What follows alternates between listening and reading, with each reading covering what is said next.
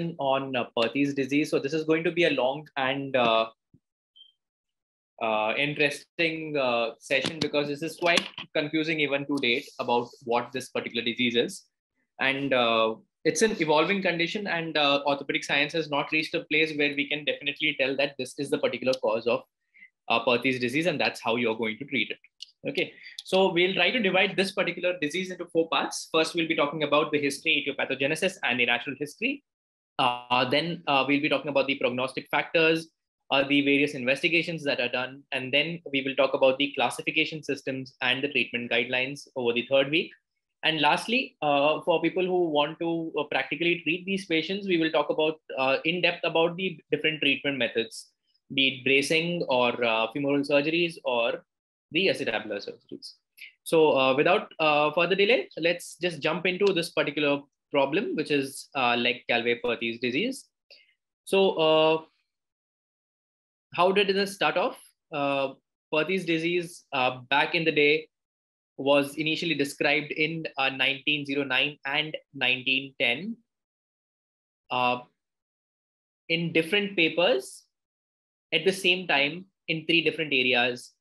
That is by Dr. Legg in Boston, USA, by Calvé in France, and by Perthes in Germany. And this is back in the day when we did not have WhatsApp or Telegram, and all 3 of them to have done it at the same time makes it logical that the disease is named after all 3 of them.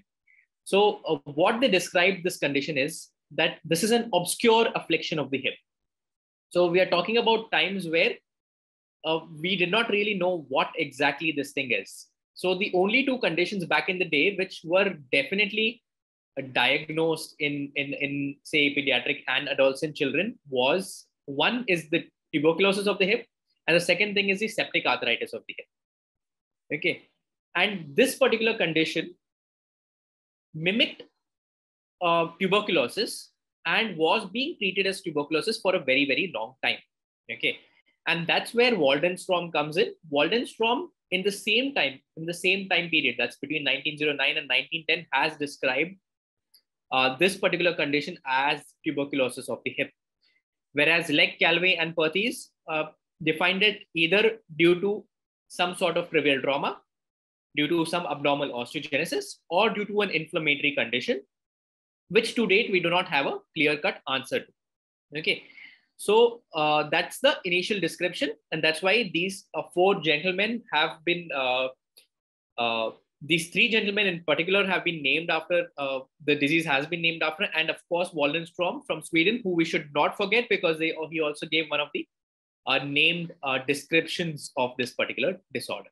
Okay, so coming to the etiology, when we started off in the say radiological era, that's before say 1905, where any and every hip condition was called an osteochondritis, and soon after the development of X-ray, what happened is, I think this was towards the end of the 19th century. It's about 1895, if I'm not mistaken, when X-ray was discovered and was invented rather, and the X-ray machine within a few months was present all over Western and Central Europe. The reason for that is because when something is really good, you do not need to advertise about it. So X-ray was so good because it was allowing the doctors to see what's happening without doing a surgery. So that is why within a few months of X-ray being discovered, the X-ray machine was present in the hospitals all over Western Europe.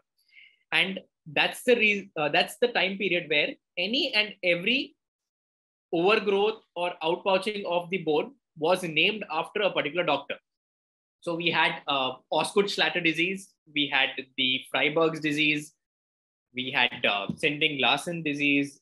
So all these named osteochondrosis happened during this era, right after X-ray was diagnosed, and everybody was fond of naming a disease after themselves.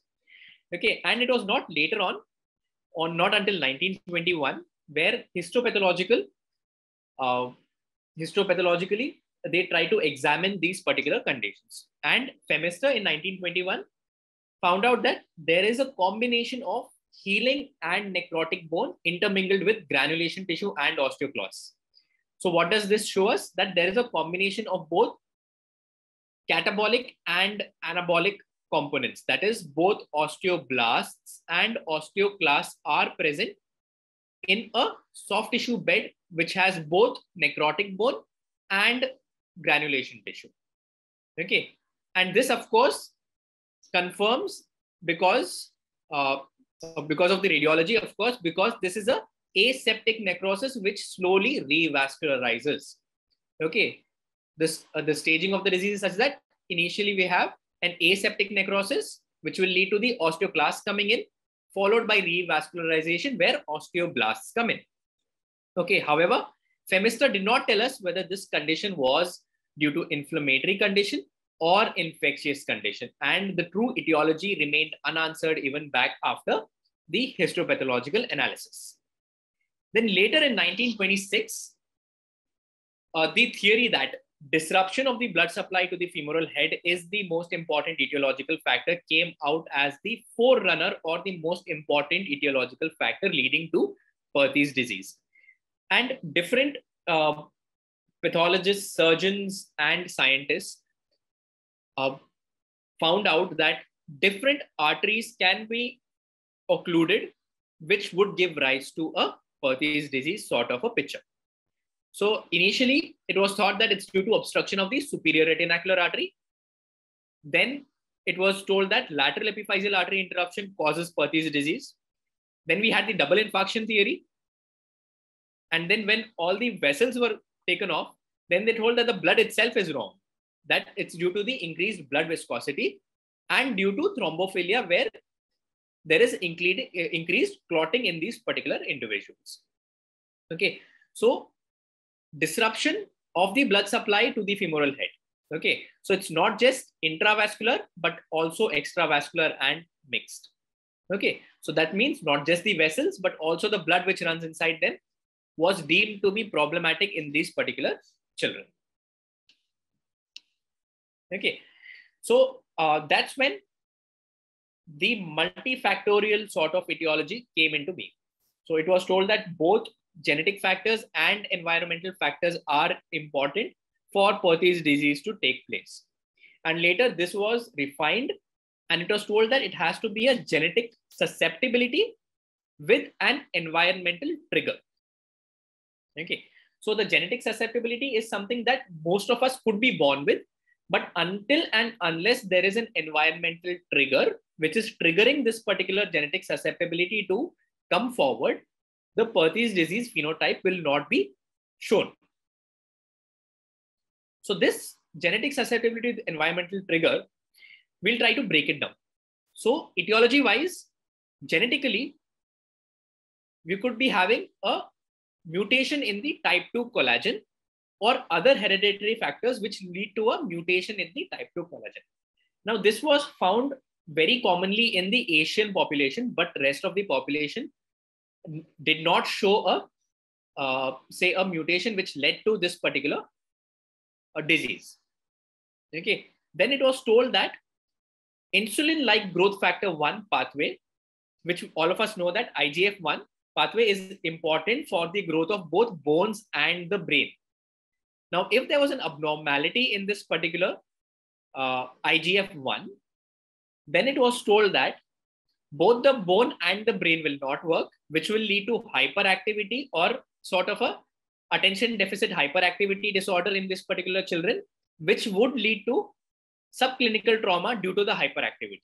And this subclinical trauma would lead to femoral head dysvascularity. Okay, so these were the genetic susceptibilities. What were the other problems apart from, say, the collagen structure and the enzymes? It was the blood itself.